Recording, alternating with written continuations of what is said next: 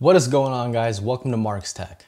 So today I want to do a video showcasing what I think to be some of the great features and tips and tricks of the Samsung Galaxy Note 10 Plus. Some of these tricks can be transferred over to the Galaxy S line of phones. So if you do have the S10 Plus or S10 or even any other previous S lines of phones, be sure to check it out because you might be able to do these features on there as well. First things first, if the lights flicker, don't worry, I'm not living in a haunted mansion. I'm not that crazy white kid in the movies. I'm actually in the middle of a hurricane. So yeah, I got bored. I decided to make a video. And yeah, if the lights flicker, I'm good. I'm good. There's not a ghost in here, so, I mean, not that I know of. The Note 10 Plus is a beast of a phone, so hopefully with these tips and tricks, you can make this phone experience even better.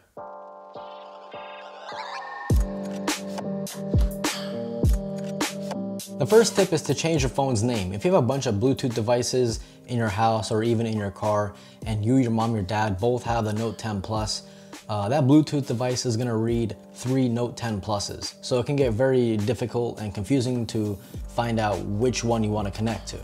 To do this, head into Settings, click on About Phone, and click on Edit. Here you can change the name of the phone so other Bluetooth devices will be able to showcase that name instead of just the model number. This next trick has to do with the fingerprint sensor. I made a video about it about 5 months ago using my S10 Plus, and I thought I would include it here just to keep it refreshed up.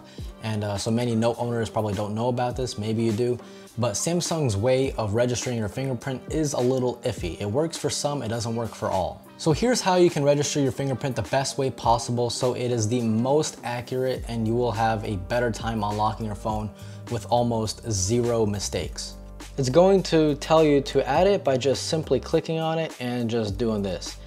I don't like doing that, and if you guys have seen my previous video, I've helped a lot of people by unlocking their phone much better. So what you want to do is don't actually press in the middle of the sensor. You want to do it in little steps. So first you want to scan your finger a little above the sensor, the middle, and then down a little bit, then left a little bit, center, right. So this is how it should look like.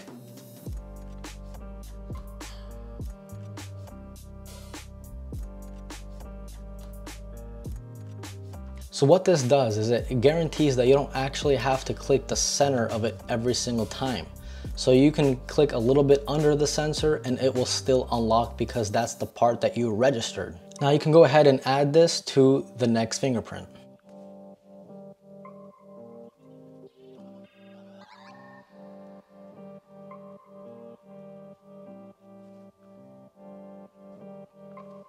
Once you do this, as you can see, I'm gonna move my finger a little down on the sensor and it will still unlock.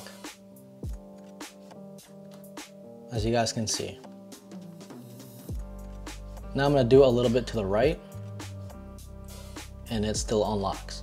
So that way, even when the screen's off, you already know the general area that you have to press and it unlocks.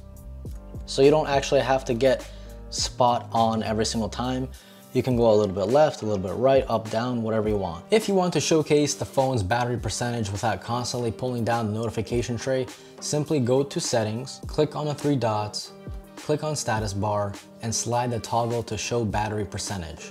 Now you can see your battery percentage no matter what you're doing on your phone. Since the Note 10 and Note 10 Plus have fused Bixby and the power button together, many find it annoying that they can't power off the phone by holding down the side key. To fix this little mishap, go into Quick Settings and click on the power button. From there, select Side Key Settings and under Press and Hold submenu, click on Power Off menu. Now, whenever you click and hold the power button, you can get access to the power menu without Bixby interrupting you like a jealous girlfriend. This next tip also has to do with the power button. If you go into that same menu as I showed before, you can also customize what app opens if you double click the power button.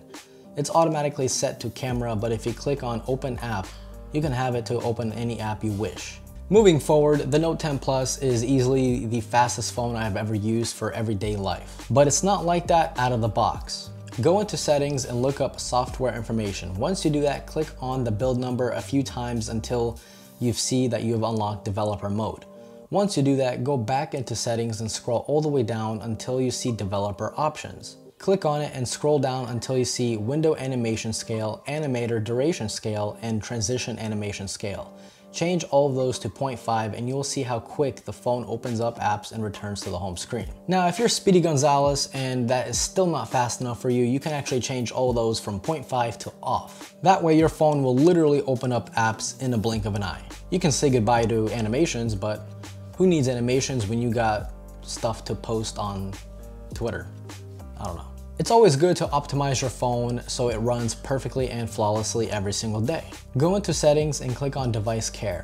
Then click on the 3 buttons on top and select auto optimize. Turn that feature on and select a time.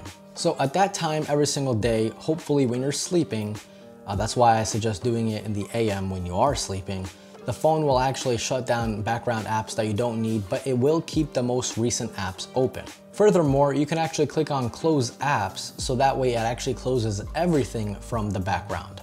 So then when you wake up, your phone is fresh, ready to start the day. Hopefully like you are, unless you're hungover. I feel you. Now, if that's not enough for you for some weird reason, go back a page, click on the 3 dots and select auto restart. The phone will restart on whatever time and date you set, so that way it actually does a full reboot instead of just removing the background applications. Because let's be honest, no one actually has the time to restart the phone themselves, because it just takes so long. If you want to make the most out of your Note devices, it sure helps if you have enough battery. So go into quick settings, click and hold on the power mode. Once you do that, make sure adaptive battery is turned on. The phone will realize what you do at what time of day, so it will automatically switch between optimized power mode and medium power saving mode. So for example, if you come home around 5 o'clock every single day and you don't really use your phone for about an hour, the phone will realize that and it will actually go into medium power saving mode automatically without you doing anything, just to give you that extra battery percentage. If you play a lot of games and you destroy kids on Fortnite or any other game of your choice, make sure you do this. Head on over to power mode and select high performance. When you select this, it will change the brightness to plus 10% and it turns on the WQHD screen resolution, so that way you get the best experience playing games. Next up on the list is Video Enhancer. Go into settings and search up video, click on Video Enhancer and toggle it on. When you toggle it on, you will see a little preview of what it does and which apps it works from the ones you have installed. If you watch a lot of YouTube and other streaming platforms, you will benefit the most from this. In short, if your brightness is at 50% and you open up YouTube, the brightness will automatically go up, as well as makes the screen's colors pop out more. This feature is amazing because I've been using an iPhone for 10 years and anytime the brightness is low and I go into YouTube, I have to manually turn it up. And then whenever I leave YouTube, I have to manually set it down. This feature right here does it all automatically, so anytime you go into YouTube, brightness goes up. Anytime you leave it, the brightness goes down. And this works with anything, like I said, any apps that you have installed. It will show you a list of them, so you already know what you're getting yourself into. The next trick has to do with the S Pen. If you're in the camera application and you want to zoom in, you don't have to keep making circles like a failed wizard. Simply click the button on the pen and make a half circle and keep holding the button. It will keep zooming in until you let go of the button. And the same works the other way around. So you don't have to keep doing this until you get to 10 times or whatever. You just simply make a half circle, click and hold, make a half circle. It goes to its maximum and just let go. There you go. If many of you have been using the Note devices for quite some time, this next trick or tip, whatever you want to call it, may be pretty obvious, but for those of you who are just getting into Note series of phones, this is pretty cool because it actually kind of amazed me. So obviously you see a cursor when the pen is near the screen. If you hover the pen on different things, it will actually give you a preview of what you're hovering over. This works on pictures along with even notifications. Speaking of the S Pen, how many of you have laid the S Pen down next to the Note, the phone goes to sleep, you pick up the S Pen only to realize you have to enter your password on the phone again? This happened to me a lot. But there's a quick little easy solution. Simply go into settings and look up S Pen. Click on the S Pen unlock and boom. Now when your S Pen is out of the phone and the phone goes to sleep, you can click on the button and it automatically unlocks your phone. This is not dangerous as you guys may think. For example, my phone is unlocked right now. If I unlock it and I can press the button, it will automatically unlock the phone. But if I lock the phone, put the pen back inside the phone, and then take the pen out, I actually cannot unlock it. I'm clicking the button and all it's doing is giving me the option to draw on my screen. That's it. So this only works if the phone was previously unlocked at the time of the S Pen being out of the phone. So the only time this is dangerous is if you keep your S Pen and the phone away from each other as the phone is unlocked. You're at a coffee shop, you go into the bathroom, then yeah, someone can easily come up to your phone, pick it up, click the S Pen button, and it will unlock. But if you keep the S Pen inside the phone, there's no way for them doing that. A little side tip, keep your phone on you.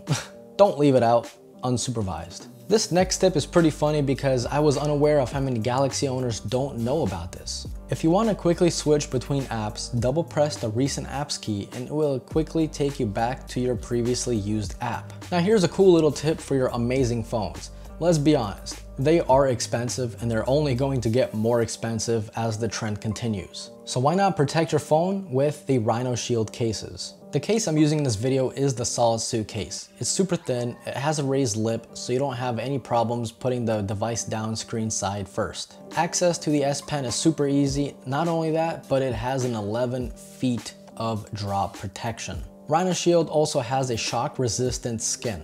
Yeah, you heard that right. It's a skin that spreads the shock around the entire device instead of focusing it on a particular area of the phone. On my S10 Plus, I'm using the Rhinoshield bumper case along with the impact skin, and this makes the phone feel super clean, super thin, with maximum protection. If you want 10% off your next order, use code MarksTech10. Links will be in the description below. This next tip anybody can benefit from. If you use your phone in bed a lot, especially laying on your side, it's gonna get quite annoying to keep turning on and off the rotation lock. So here's a little tip. Keep the lock on. Sounds weird, right? But no worries. Anytime you put your phone into landscape, you will see a little rotation symbol. Your phone will not switch orientation until you click on that key. So that way you don't have to keep going into the quick settings to keep turning on and off the rotation lock. Simply keep it locked, but only use that key whenever you need to. So guys, that was pretty much it. That was my little list of things that I like about the Note 10 Plus and that keeps it pretty fresh. If you have any tips and tricks you want to share with the community, leave them in the comment section below. And if you got this far in the video, comment a pizza emoji. Let's see if we can get other people confused. This was Mark from Marks Tech. Adios.